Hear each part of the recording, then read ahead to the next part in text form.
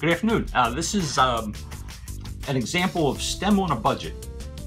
Basically, the materials that we have used here is cardboard, tongue depressors, a lot of hot glue, syringes or some sort of a plunger system, and tubing.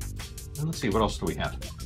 We've got some string, and basically the whole concept of STEM on a budget is you can go ahead and go through your recyclables, go through your drawers where you have loose tools and screws and things like that, and see what you can make with it. What we ended up making was a robotic arm. And basically the way that this works on a hydraulic system. This is similar to a pneumatic system, which works on air. This works on fluid. So what we have is we have the syringes that as we pull, we can move the fluid in and out of the syringe that's on the other side. So in this case, we can move the arm up and down. We can also move it up and down. So there's two different places. So you can choose whatever hinges that you would want. And we also have the ability to open and close the claw that's on the end.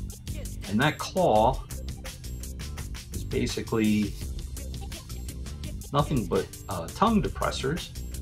The key there is we've used rubber bands to add tension to the claw so that it would automatically close.